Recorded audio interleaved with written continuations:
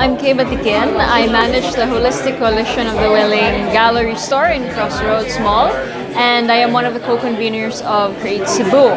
I am also a junior partner of the Creative Cebu Council, which is formed by the different chamber heads of the different creative industries in Cebu City.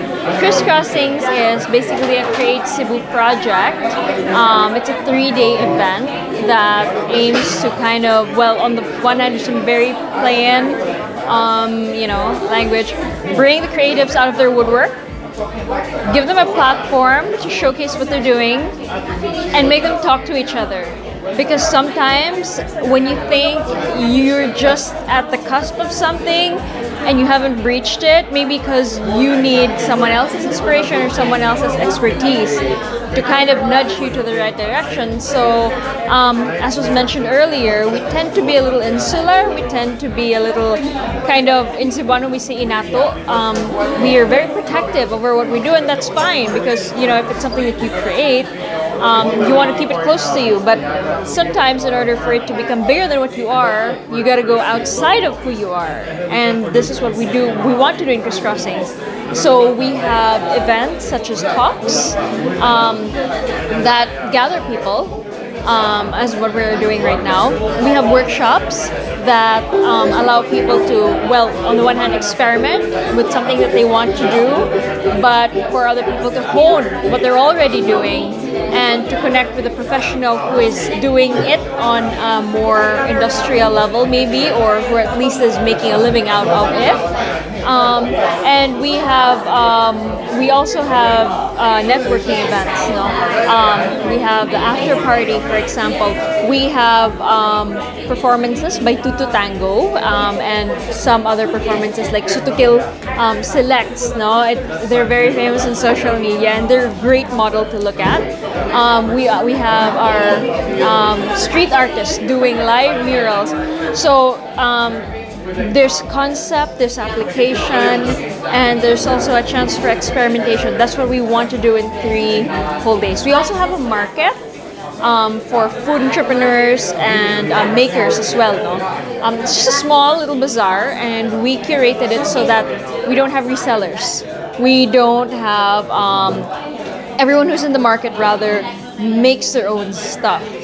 So you talk to them about it, they can tell you from inception to marketing what it took and how the pains that they took to get there.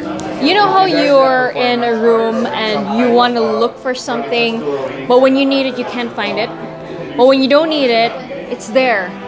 And imagine that happening with the creative industry. So for example, you need somebody to conceptualize a game with, and then you're like, where do I begin to look? Who do I consult? Lalo na if you don't come from that industry. Look, if you're from that industry, you know the little trade secrets. But that's the point of communication and collaboration. You're from another side of the island, so to speak, no? And you're talking to someone else on the other side of the island and you don't know squat about how they speak their language there. So who do you talk to? How's it go? It's kind of, you're an outsider looking in. That was the problem that we wanted to kind of semi-solve with the Creative Convergence. To kind of get all these people to talk to each other. To kind of say that, look, if you're looking for a programmer, this is the grid that you need to talk to. They're actually very willing. They're actually also looking for somebody of your expertise. They're not as closed off as you think they are. They need you as much as you need them.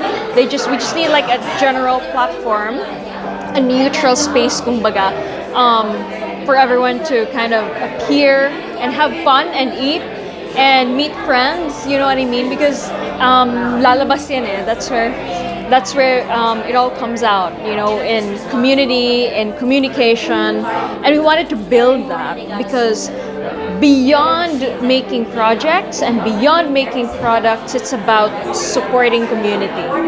I mean, when we were doing this, we talked to each of our constituents, and we just wanted to find out, for example, where they were on the creative industry grid, just so we understand why they were working with us. A lot of them said, I've always wanted to do insert artistic or creative stuff here, but I work in a bank, I work in a tradition, and I don't know how to support it, and I don't know how I can be that. And then that's when we kind of introduced the concept of the value web.